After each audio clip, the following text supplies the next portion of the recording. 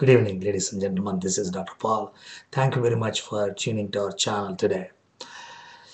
I invite you to visit our website at www.usmlevideos.net. That is www.usmlevideos.net, because we have been posting many videos nowadays for you. So I request you to go to our website if you have some time and explore our videos in multitudes. Now, today I want to talk a few minutes about Vibrio Vulnificus. You see, here in America, you do not hear much about Vibrio cholera, okay? That's a disease you see in developing nations.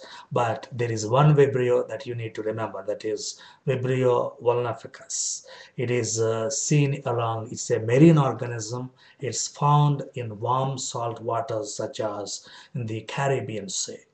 And you will get the question like this. A patient went to Texas and he went to swimming in the ocean. And what did he get?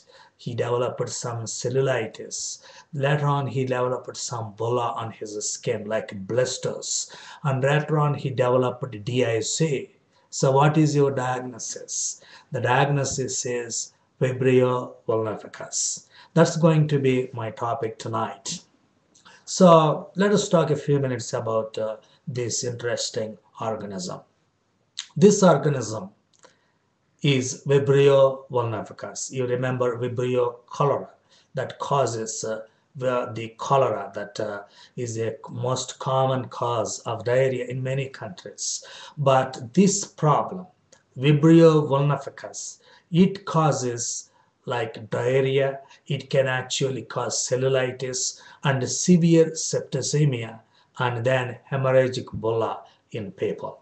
This is a infection that commonly seen by the ingestion of raw shellfish. So you need to remember those words: shellfish, people who eat oysters, people who eat raw shellfish, and people who are bitten by crabfish while they are in some Gulf Coast or Pacific Coast or in their visit to Caribbean islands. These people, they are particularly vulnerable, okay?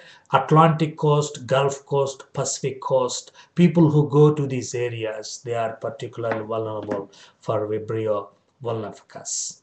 So we need to remember this point very well.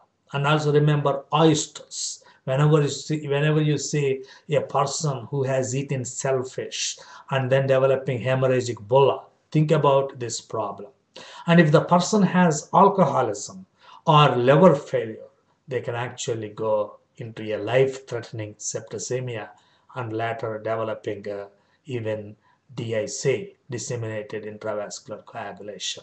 So Vibrio vulnificus can be a fatal disease. 50% of patients, they die when they get the bacteremia.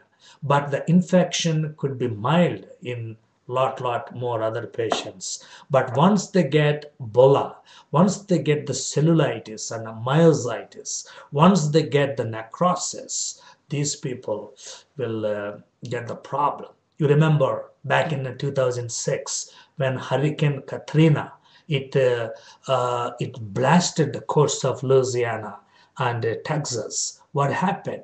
Many people, they died. Some of the people who died after Hurricane Katrina, they died because of this particular organism.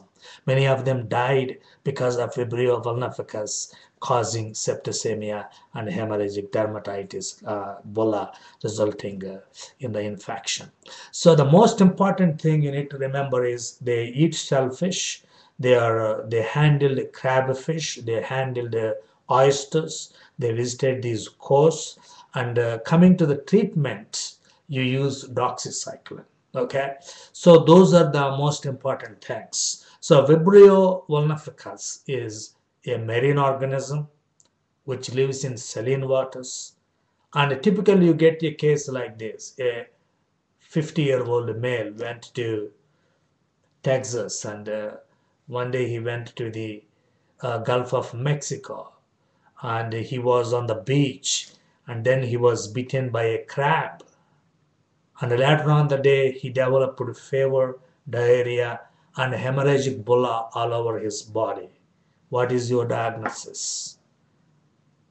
Vibrio Vulnificus. That's the most important thing you need to remember about Vibrio Vulnificus. I hope you got something. Please post your comments on our website down below the video. And some of you have been asking me about the best book for clinical skills. I recommend USMLE Smasher. Okay, USMLE Smasher. This book is excellent. Some of you waste thousands of dollars on coaching centers and live courses. You don't have to spend thousands of dollars. All you need is to learn a few basic skills to pass clinical skills examination. I recommend you to buy USMLE Smasher, and it has doctor-patient communication skills, mnemonics, and even the most important cases. 70 of the most common cases you see on the examination are given in a very friendly and easy to understand way. So I request you to buy this book, and it is available on Amazon and Barnes and Noble. And that's about tonight. And please take some time to visit us at www.usmlevideos.net, where we post hundreds of videos. And we have actually divided all videos under different subjects so that you can easily go from subject to subject at the ease. And you can listen these videos many times because we stress only the most important points. For all of us here at usmlevideos.net, thank you very much. This is Dr. Paul.